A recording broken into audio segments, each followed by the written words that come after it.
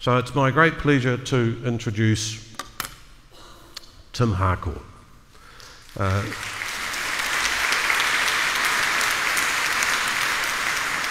Tim is known as the Airport Economist. He's a prolific author and globetrotter, and you'll see the globetrotting in his presentation. Recently been appointed the first J.W. Neville Fellow in Economics and the University of New South Wales, Australian School of Business, following a distinguished career as Chief Economist at Austrade. An active commentator in the Australian and international media on economic issues, he appears regularly on TV, radio shows like Business Lateline, Sky Business, Business Today, Sunrise, Bloomberg, CCTV and CNBC Age. He also writes for a number of newspapers, magazines, websites and blogs. His best-selling book, The Airport Economist, can be found at all good bookstops, including airport bookshops. And ladies and gentlemen, please welcome Tim Harcourt.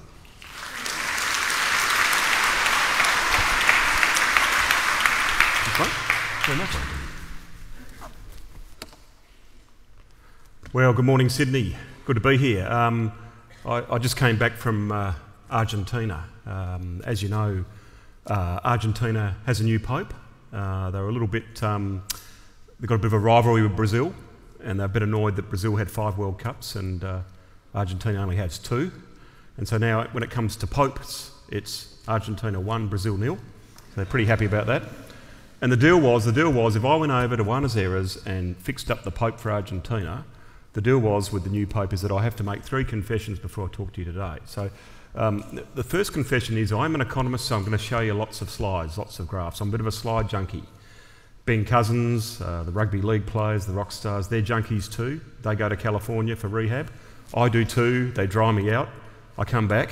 I've still got to show you a few economic graphs, but there'll be a few pictures as well, so that'll keep you going.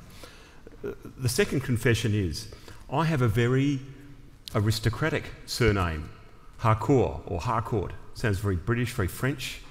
I go to the OECD each year, and they say, Monsieur Harcourt, welcome back. There's a Chateau d'Harcourt in the north of France, and I go there each year for 6 weeks and say I'm a long-lost relative, and I sort of hang out at the chateau. But the trouble is, and this is the second confession, it's all lies. I'm not Harcourt at all. My ancestry is actually Transylvanian, which I suppose you think, Transylvania, Dracula, bloodsuckers, economists, it all sort of makes sense. So my grandfather, his people came from Transylvania, which is now Romania. It's sometimes Romania, sometimes Hungary. The borders change. If I'm with Frank Lowy, I'm definitely Hungarian. And my grandfather, he grew up in Bondi. His name was Kopel Harkowitz. His mother wanted him to be a rabbi because she was very religious. He was an atheist, so he thought that wouldn't be the best occupation to go into.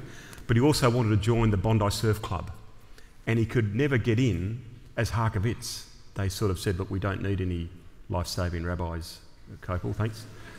And so he changed his name from Kopel Harkowitz to Ken Harcourt. He went into the Bondi Surf Club the next week, and they said, oh, Ken Harcourt, come in, we need more lifesavers. So he got into the club. And I always said, well, why did you change your name? Because Harkowitz would be a great name for a Nobel Prize winner in economics.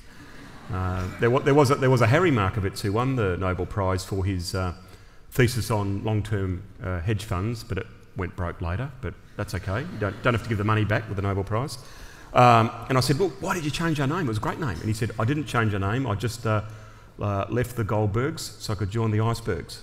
And that's why we're Harcourt. And in fact, when the previous Pope came to Randwick for World Youth Day, some of you might remember, some of the people from that yeshiva, the descendants of his classmates, actually got onto the pitch, onto the field during the Mass, and they had to clear them all off and evacuate. But now Randwick has fixed that problem.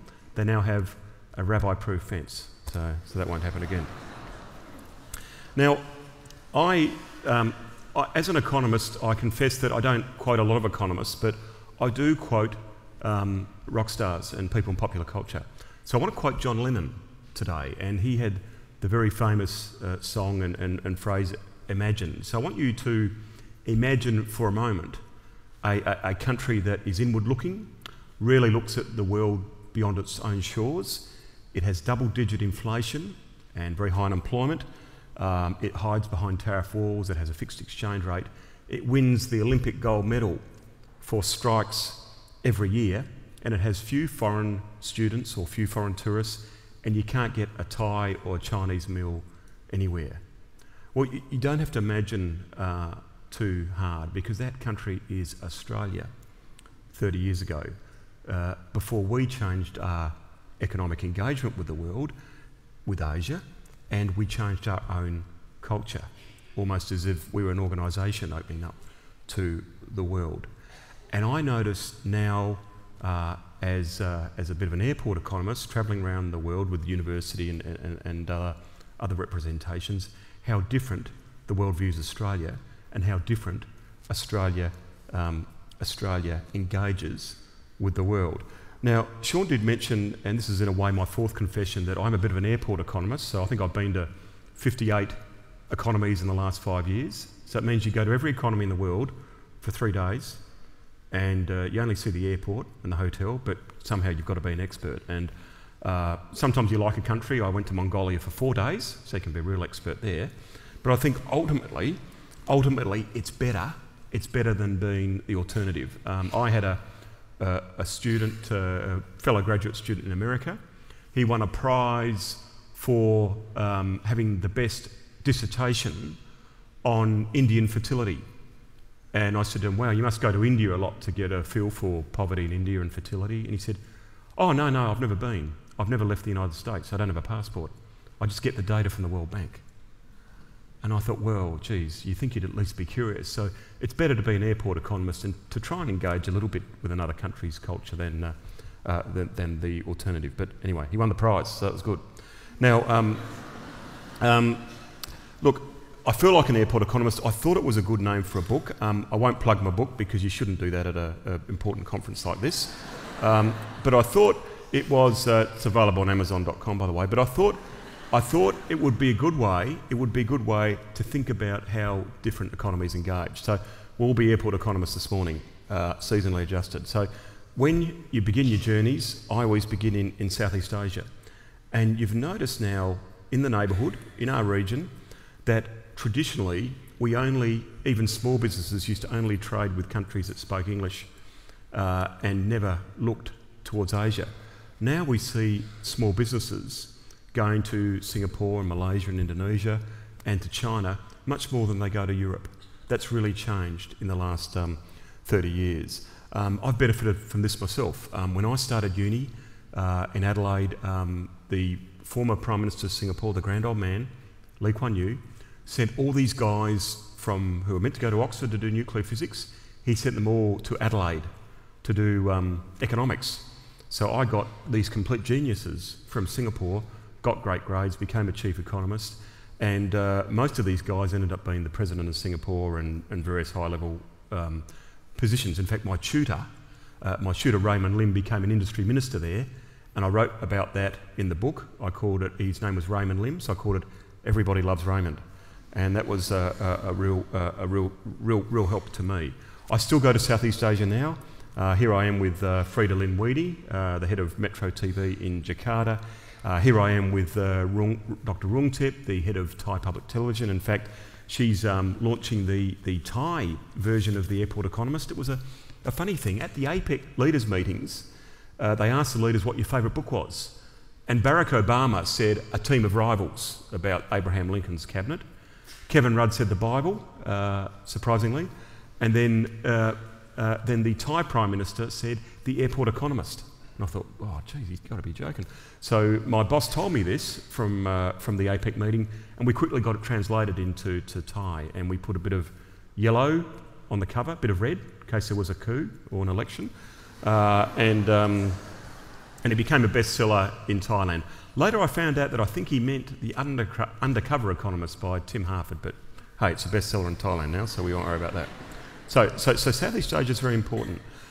Northeast Asia matters too. Japan, South Korea, Taiwan, Hong Kong and China have been very, very important to us. I go to Seoul a lot. I get a lot of help there in Seoul from time to time as well. Increasingly, China matters. We noticed during the global financial crisis how important the stimulus package was in China to Australia. You don't have to get it through Congress in China, so that matters a lot. And even with some of the slowing in the eastern part of China, I've just come back from the west where GDP is still growing at 12%. So China still will have great influence on what happens here and what Australia does there. Now, I go to China a lot. I think 10 years ago I'd never been to China, never been to Chinatown. And now I notice the diversity of China. I've also noticed that language is very important. I was very lucky. I had a very good translator when I was in China. Kevin from Queensland, there to help. That was at the opening ceremony of the Beijing Olympics. Kevin Rudd was the Prime Minister there, so we had a book launch there, and you probably wondered how come I had a book launch on the eve of the Beijing Olympics and just happened to be in Beijing when the Olympics was on. Well, there's a very famous Australian movie, as we know, called Muriel's Wedding. That was just a coincidence that the book launch was on just at the beginning of the Beijing Olympics. And Kevin did a good job launching the book. He's got a bit of spare time now, so he could probably help me a little bit again. But I learnt from economics from another Nobel Prize winner, James Toburn, with the optimal portfolio allocation theory that you don't put all your eggs in one basket. So I got Kevin to launch that book, and then I got Julia to launch the next book. She became Prime Minister. I'm bringing out a new book next year. Tony Abbott may be a bit too busy. I'm not sure what he's got to do, but Bill Shorten just rang me up and said he was available to launch it 365 days next year. So we'll see how that goes. From China to India, where the bolly hell are you? Because India was a very closed economy even 10 years ago. We've now seen a confidence in Indian culture. We even made a Bollywood film at the University of New South Wales to do this. When we look at Australia's links with India, they weren't even in the top 10 for us 10 years ago, let alone 20. Now they're in the top 4. So when we think of China and India together, in terms of Australian engagement, China is a test match. India is a 2020 game because it's come on the scene very recently and very quickly. And speaking of 2020 games, I did happen to be in India by coincidence and interviewed Adam Gilchrist there. In fact, I talked about an article I did for the Sydney Morning Herald about the Gilly effect, about someone from New South Wales moving to Western Australia for work, as he did. And I said, you know, you're the only Test cricketer with an economics effect named after you. And he got very excited and decided to text Shane Warne straight away to tell him. Perhaps not the best person to text, so that was that. Outside China, India and Southeast Asia, there's a lot of new emerging frontiers, emerging markets in Asia that have become very important. I go a lot to Mongolia, and Sean's got a very good learning from Mongolia he's going to tell you about later. But I go a lot to Mongolia. Everything in Mongolia, their culture is so ingrained with the legend of Genghis Khan, or Chinggis Khan, as he's called there. The airport, the vodka, the beer, the hotel, everything's named after him. I was told that Chinggis Khan, when he conquered Asia Minor, he introduced the world's first post office, and he also reduced tariffs. He was the father of free trade. I thought it was David Ricardo. I thought Genghis Khan was the father of lots of things, but according to Mongolia, the father of free trade. And many Mongolians were themselves immersed in Australia. Many of them have been educated here. They have a Mongolian-Australian association known as the Mozzies, and they're pretty influential. So that's Mongolia. After that, I went to Kazakhstan. The only thing I knew about Kazakhstan and Kazakhstan culture was from the Borat movie. And I had an unusual experience where I went with the Premier of South Australia, for whom I work, to London. We went to an Adelaide Uni alumni function. The Premier, Jay Weatherall, had met Will and Kate, the Royals, the night before, so he's used to big crowds. We turned up at this function, there was enormous crowds, it was like the Beatles. And I said, gee, that's a big crowd for the Premier of South Australia, particularly in London, let alone Adelaide. And I realised it wasn't for us. It was actually for Sacha Baron Cohen, who was doing the premiere of his movie The Dictator at the same venue. And I said to him in character, Your Excellency, Admiral General, I'm going to Kazakhstan next week. And he said, say hello to my friend Borat. He's a journalist there. And the next week I did go to Kazakhstan, and the only speaker at the conference who didn't have a Nobel Prize apart from me was Tony Blair. And we were speaking together, and I told him the story, and he said, "You have a pretty funny life, don't you? Because you go all the way to London to meet Borat, and then you come all the way to Kazakhstan to meet Tony Blair." And he probably had a point. So that's Asia. Another part of the world that's emerging now is Africa, and I've written a piece, Free Trade, Nelson Mandela. As you know, Nelson Mandela, who is now 95 or so, when he was let out of prison and came to Australia, he came all around Australia to thank the Australian government and the ACTU for supporting his struggle against apartheid. He apparently, the first thing he said when he got out of prison was, "Has Collingwood won the grand final yet?" He was there a long time. But he said to me when I went over to work for him, "Don't forget Africa, don't forget South Africa." And what's happened is that Australian businesses now are more engaged in Africa than we thought, particularly in South Africa. I went over to work there. I was very nervous when I turned up. They said, "Would you like a coffee?" And I didn't want to say black or white. I said, "Yes, with milk, thanks." And they said, "It's okay, it's not a test." And we thought there'd be more capital flight, but we've actually found that South Africa's become a hub, so has Ghana, so has Kenya. So there's been more action in Africa than we thought. And Mandela said, "Don't forget Africa," so I haven't. I go there quite a lot. There I am with Miss Tansy Coetzee, Miss South Africa, the first non-white winner. We're talking about foreign direct investment in a post-apartheid South Africa there. And also there was an important economic seminar in about 2010 in South Africa again. By coincidence, I was asked to speak there in South Africa. Now, there is some bad news too in the world. Bit of Eurosclerosis, bit of Europhobia, looking from Sir Eurovision. There's many difficulties with demographics in Europe as well as culture. Some of you may know that economics is now becoming part of popular culture. And you may have seen the film Margin Call about the collapse of Lehman Brothers.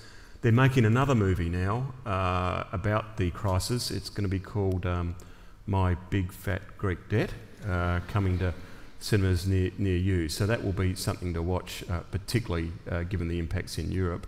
Across the Atlantic, again, the subprime's been difficult, and the thing about the US now is that they used to say the United States had a very low unemployment rate, a very low minimum wage, but people had labour mobility. Now, I'm on the Fair Work Commission minimum wage review now, and what we've noticed is that Australia has a solid minimum wage, a living wage that people can live on. We adjust it each year, and Australia has a much lower unemployment rate than the US. So it just tells you that the institutions we've built in Australia and our own culture in the labour market is actually delivering very well, and it's actually the US now that is struggling. It's losing a lot of its labour mobility that it used to be very famous for. And in fact, when Australians look to America now, we look south as much as we look north. As mentioned, I've just come back from Argentina and Mexico and Colombia. I also do a lot of work in Brazil now. We noticed at the time of the global financial crisis that China benefited Brazil as well as Australia. In fact, we wanted the Federal Reserve, Ben Bernanke, to say, what about the bamboo shoots, not just the green shoots? And we've noticed now that Brazil and Australia are playing a very, very important role in driving a lot of the supply in China and the rest of Asia. I've just come back from a book launch in Brazil. We launched a book with the Lowy Institute called Great Southern Lands about Brazil and Australia. I know it's just before the Olympics and the World Cup, just a coincidence that we wrote the book. But I think the key message of the book is that Australia and Brazil ties will get stronger, and some of us will be at the forefront of that for our country in terms of our diplomatic efforts from here on. So you've all become airport economists now. You've all seen the world very, very quickly. And as well as economic engagement, cultural engagement has made a big difference. When you think about how Australia has fared as a very successful economy, without a recession, with very strong growth in employment, very strong economic fundamentals, an ability to create almost 1 million jobs since the fall of Lehman Brothers, it's meant a few lessons for us to think about. Now, some people think it's just luck. We have resources. We can be we can be the lucky kangaroo with the dragon and the elephant, China and India, in our pouch, and that just sorts out the whole reason why Australia's got a high standard of living. Well, it's a bit more complicated than this simple story that commentators who should know better often parrot.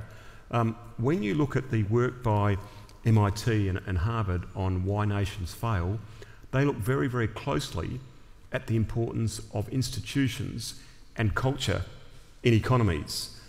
They compare a country like Botswana with the Congo. Countries that can start off with a lot of resources, they can start off with lots of rocks and crops, but if they don't have good democratic institutions, they don't have good legal and parliamentary institutions, and they don't have property rights as well as democratic rights and a very strong institutional culture, then they don't succeed. And my supervisor at Adelaide University, Ian McLean, has written a companion piece to Why Nations Fail, which is Why Australia Prospered. Why did Australia get it right when so many other countries with the same starting point didn't? And I wrote about this in a piece I called Don't Buy From Me, Argentina, about the economic history of Argentina and Australia. If you think about it, 100 years ago, Argentina was richer than Australia, and yet 100 years later, with very similar resources, land, minerals, immigration, we've managed to get our institutions right, and we've been able to develop a trusting culture within our society, within our economy, and Argentina hasn't. And I think that explains a lot to why you get prosperity in some nations and failure in others, just in the same way as Sean will tell you, and our case speakers will tell you later, that organisations that get their culture wrong, despite the same endowments, can also fail, where organisations that have a good culture will prosper. Now, we've been able to put this to the test in Australia as we've changed our external circumstances. We talk a lot about the Asian century now. Well, we really began our foray into Asia in 1957 when Blackjack McEwen, the head of the Country Party, the Deputy Prime Minister, signed an agreement with Japan in 1957, just 12 years after the end of World War II. And that allowed Australia to get a foothold into Asia, and it came at a time of great institutional resistance to doing so. Similarly, when you look at Japan, its demand for Australian resources as it industrialised drove our growth. As Japan became richer, it tapered off a bit, but it still manages to create that foothold. Similarly, when Gough Whitlam went to China, that was again a bold step to make that foray into China. He was criticised at the time in 1971, but then Kissinger and Nixon went as well, and that made it quite legitimate. And that meant basically that we could engage with China and the rest of the region. We had other issues. In the 70s, as I mentioned at the beginning, we had a bad institutional culture in Australia. We had stagflation, we had industrial disputes. Through consensus under Bob Hawke and the ACTU, and by opening up with the Garnaut report, going through recession, going through structural change, we're now in a situation where we've been able to open up to Asia strongly and proudly and engage very effectively. And when you look at that export boomerang curve I showed you before, where Japan drove our growth in the 60s and 70s, you can see now the ASEAN economies at the bend in the boomerang, and now China and India playing a very, very similar role for us. So that cultural change we made in Australia has allowed us to economically prosper as Asia's become more important. So the Asian century is upon us. What will happen in the future as some of our economic forces change? How will we institutionally adapt? Well, a lot of people say it's the end of the mining boom. That will create problems. I think in some ways there will be a shift internally with how we engage with Asia. There's great urbanisation in China, in India, in Indonesia and so on. I've just come back from Chengdu. Now, Chengdu is a Western China city. People say it's just a small country town. It's got 14 million people. It'll have 20 million people by 2030. 238 of its global Fortune 500 companies are there. So we're seeing Australian architects building the airports, the civic buildings, allowing people to move from the countryside to the city. And that's made an enormous change on how Australia engages with China. I met a landscape gardener from Brisbane there. He said that everyone who had an Italian Renaissance garden, landscape garden in Brisbane, has got one, if you want one, while in China, in Chengdu, as its middle class grows, that's where his business is. So he's actually moved there. So I think that as the mining boom tapers off, some of those institutions will come into the fore. Similarly with agriculture, you can read the spectacular growth rates in the paper about China and so on, but it's still very, very poor, and there's still a long way to go in terms of people moving to the cities and in terms of giving China and India a capacity to be able to feed its people. A lot of people are concerned that the terms of trade are coming off in Australia now as the commodity boom slows. A lot of people are concerned about the high exchange rate and Australia being an expensive place to do business. Well, as Sean will tell you, the most important thing that means if you don't have high commodity prices and if you have a high exchange rate is you have to do things to improve productivity and competitiveness.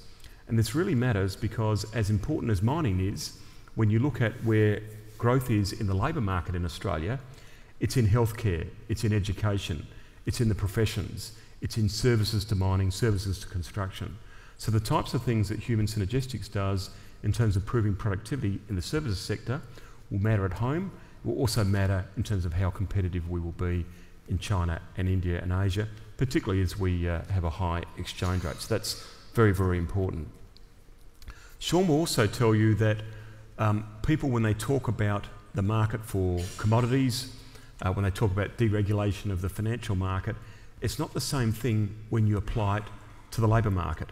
Robert Solow, the famous Nobel Prize winner in economics, always says the labour market is a social institution. The market for labour is not the market for dead fish. If you drop the price of fish, the fish can't do much about it. If you drop the price of workers, they'll be pretty upset.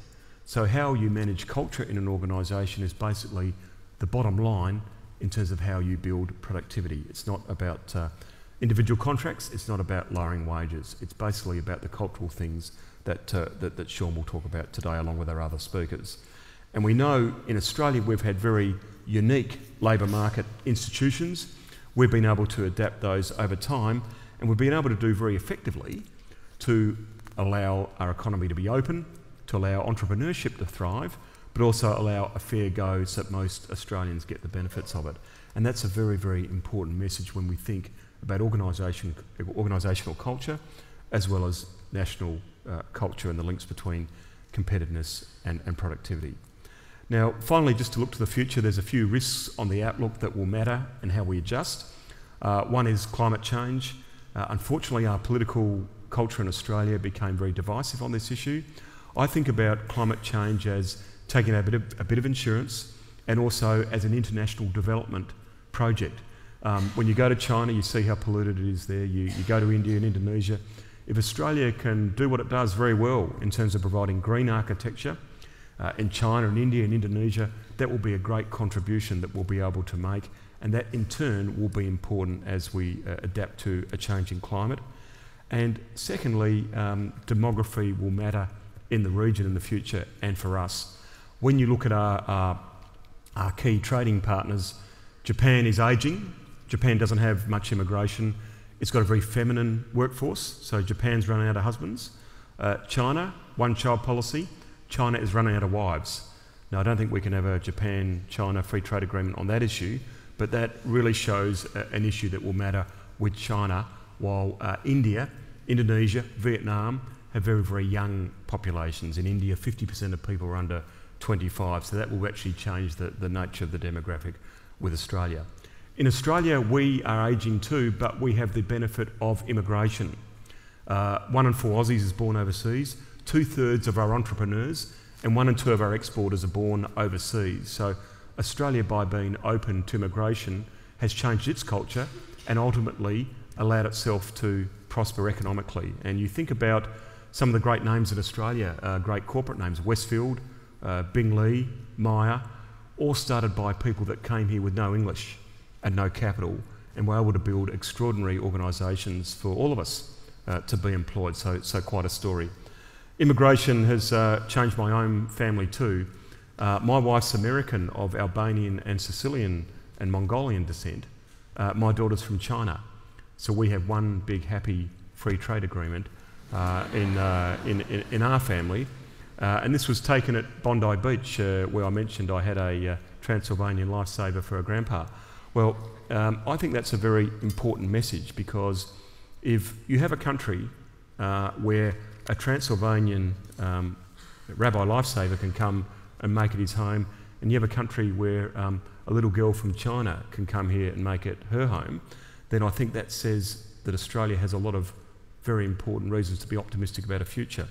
We changed our culture by being open to trade and investment, but also to people and ideas. And that's the reason why Australia has gone from a very protected, isolationist country to a very open, proud and confident country. And I think the same thing happens in lessons of institutions. If you're open to people and open to ideas and open for business, then you too will improve your culture and ultimately improve your economic prosperity, just as Australia has in our own economic reform story. Thank you.